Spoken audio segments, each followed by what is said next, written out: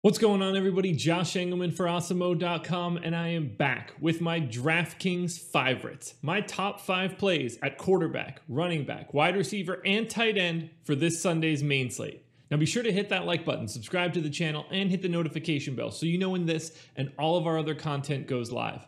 Follow me on Twitter at Josh Engleman so you can get updates to these sim results as we get closer to lock. Definitely have one Sunday morning before all the shows start.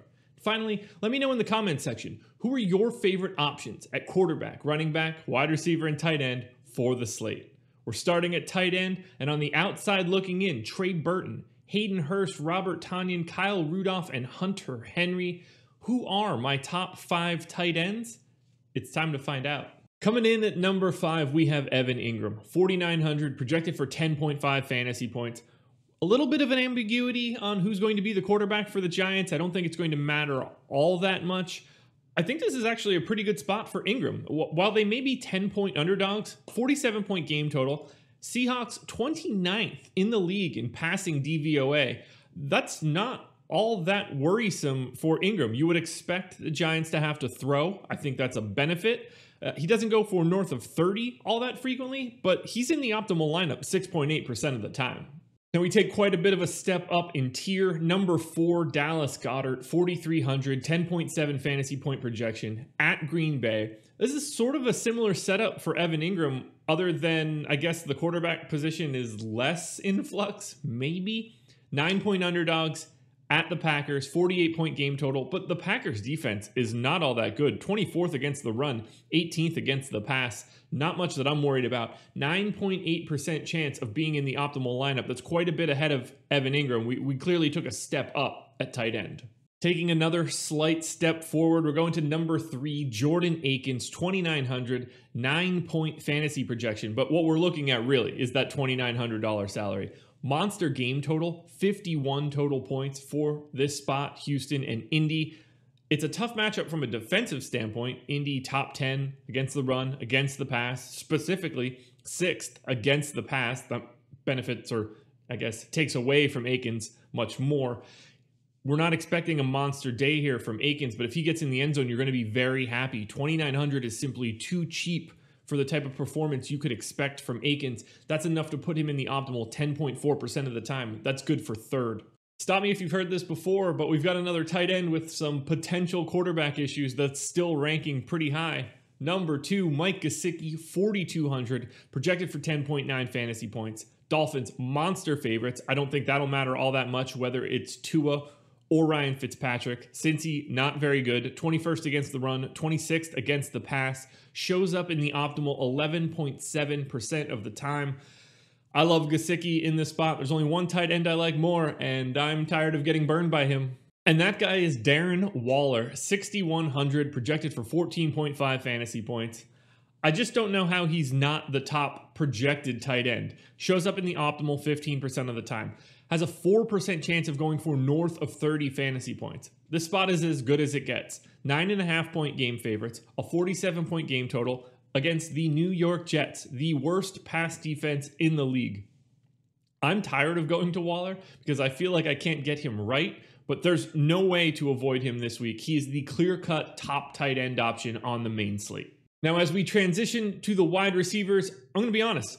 From 10 to 2, they're all pretty bunched together, but there's a very clear-cut number 1 that we're going to get to. Rounding out the top 10, however, DeAndre Hopkins, Devontae Parker, Jacoby Myers, Devontae Adams, and Michael Thomas in the 6th spot. That was a tough thing to say. We're moving on to number 5. Now coming in number 5, Allen Robinson, 6,700, projected for 17.4 fantasy points. At home, against the Lions, slight favorites, solid game total, poor defense, 23rd against the run, 28th against the pass. Goes for north of 30, almost 13% of the time. Shows up in the optimal lineup about 13% of the time. I think it's a benefit that Trubisky is under center. I want to get myself some Allen Robinson. That's why he shows up in my top 5. Now at number 4, showing up in 14% of the optimals, we've got Cooper Kupp, 6,100, projected for 16.1 fantasy points. Rams at Arizona. Slight favorites as well, 48-point game total. We know we're going to get a pretty quick pace coming from the Cardinals. 14th against the run, 12th against the pass. It's just sort of a normal everyday game, but I think Cooper Kupp is just a couple $100 too cheap. 6,100 is a really easy price tag to get to, specifically for someone that can go for north of 30 fantasy points 10% of the time. I think Cooper Kupp is well worth the shot at the upside, and I think facing the Cardinals might raise his floor a little bit just because of the additional plays. Assuming he is back and better than ever, number 3, Adam Thielen, 7,300, 17.5 fantasy point projection, and basically the second best matchup on the slate. 10.5 point favorites at home with a 51.5 point game total. All of that is obviously fantastic. Jacksonville stinks. 26th against the run, 31st against the pass. Thielen goes for north of 30 fantasy points 16% of the time, shows up in the optimal 15% of the time. I hope he's back on the field because this spot does not get better. Unless you want to take the guy that lines up on the opposite side of him, number 2, Justin Jefferson, 6,900, 17.9 fantasy point projection, and all of the same matchup benefits that Adam Thielen gets. 26th against the run and 31st against the pass. That is how bad the Jaguars are. Jefferson goes for north of 30 fantasy points 17% of the time. He's in the optimal north of 15% of the time, a hair north of Adam Thielen. Either way, whether you want to go to just one of these guys, the double stack, we'll have to talk about Dalvin Cook in a bit. I don't know how you can avoid that three-headed monster, in particular Justin Jefferson at wide receiver, my number 2. But the no doubt about it number 1 option, that has to be Brandon Cooks. 5,600 projected for 17.2 fantasy points. Taking on Indy, slight underdog, so I like the game script. 51 game total is over 50, so I'm immediately checking that one off as another positive. Slightly difficult matchup, and he's going to get a little bit of extra attention now that Will Fuller is suspended for being on the gas. 16% chance for Cooks to go north of 30. And as you can see on the screen, a 21% chance of being in the optimal, significantly higher than Justin Jefferson in the 2 spot. It's Cooks and then everybody else below him. He's quite clearly the best option. He is essentially a cash game lock on DraftKings. Don't overthink it. Get yourself some Brandon Cooks. We move on to the running backs now, rounding out the top 10, Kareem Hunt, Miles Sanders, Gio Bernard, Chris Carson, and just outside of my top 5, Austin Eckler at number 6, which leads us to number 5, 9,200 this week, Derrick Henry, bell of the ball last week, or at least one of the bells of the ball, considering Tyreek took a little bit of a step forward after his game. 21 fantasy point projection, taken on Cleveland. 5.5 point favorites and a 54 point total. I think both of those things point to a really solid outlook for Henry. Browns 20th ranked defense, 23rd against the pass, and Henry goes for north of 30 fantasy points almost 20% of the time. He's in the optimal about 14% of the time. I just want to be here. The number 20 ranked defense against the run, against Derrick Henry. Oh, this spot looks fantastic. He only picks up more steam as the season moves on. This is a spot where I want to get Derrick Henry. Or you can save a little bit of money. Go to my number 4 guy, Aaron Jones. 7,200, projected for 17.9 fantasy points. Taking on a Philly team that's not very good. 11th against the run, 20th against the pass. Packers, big favorites. 9-point line, 48-point game total. I don't think you get the monster game out of Aaron Jones like you do for Derrick Henry. He still goes for north of 30, 10% of the time. Shows up in the optimal 14% of the time. The salary is just a lot easier to work with.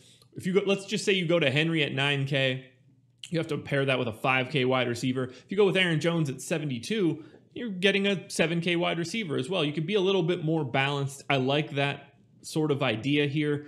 And Aaron Jones is just in a really good spot because Philly is not very good. But then again, neither is the rest of the NFC East. I don't want to single them out. Wouldn't be a slate if I didn't recommend my number 3 guy, James Robinson, 7,300, projected for 18.2 fantasy points. Jacksonville, tough spot against Minnesota, but big underdogs, 51.5 point game total, a middle of the pack defense. Again, we're not expecting the monster 30-plus point game, but it happens 11% of the time.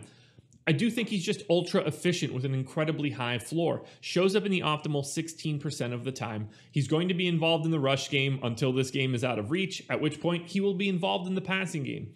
I roster this guy every week. I don't expect this week to stop me. It's going to happen again. Get yourself James Robinson. He's my number 3. At number 2, we've got last week's bust, 9,500 Dalvin Cook, projected for 22.6 fantasy points. Minnesota taking on Jacksonville, and every part of this game looks great. Defense is terrible, 26th against the run. If you want to catch the passes out of the backfield, fantastic, 31st against the pass.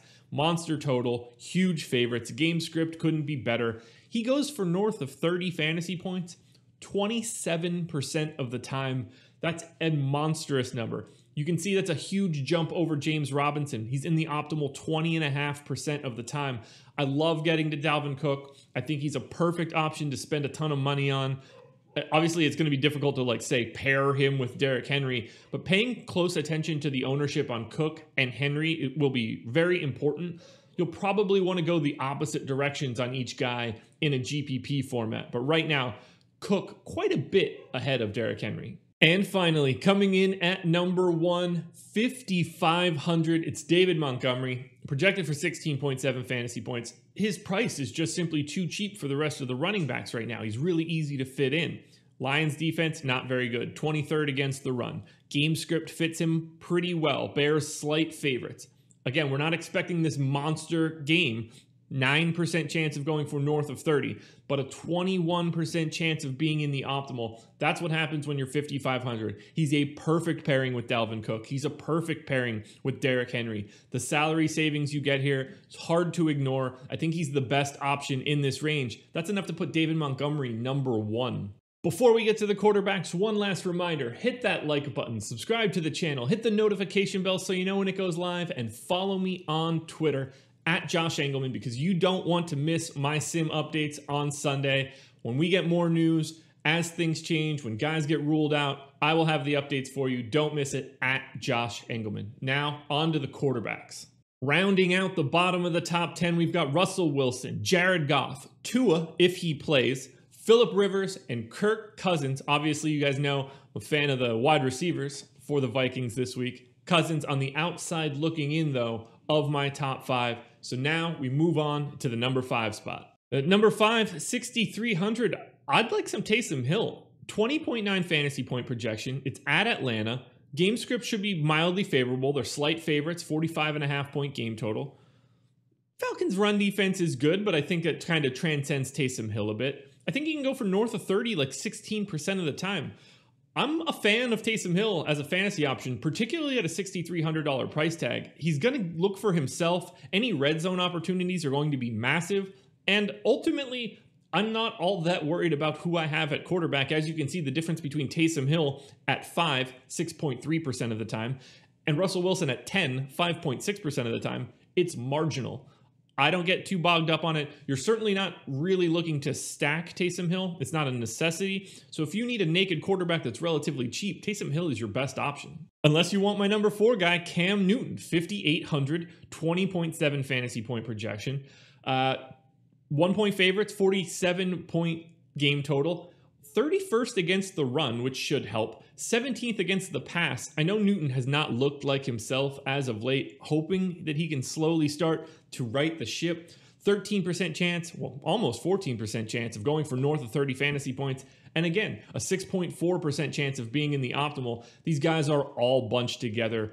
It's not all that important who you get. You can run Cam out there as a solo. You don't need him. He can be naked. You can run him out there with Jacoby Myers if you'd like. These are just some of your options if you want to play a fully naked lineup. One guy you probably don't need to play naked. What up, Davante Adams? Number 3, Aaron Rodgers, 6,800, a 21.1 fantasy point projection, 9 point favorites and a 48 point game total. If these first couple touchdowns are passing touchdowns, Rodgers could be in for a big day.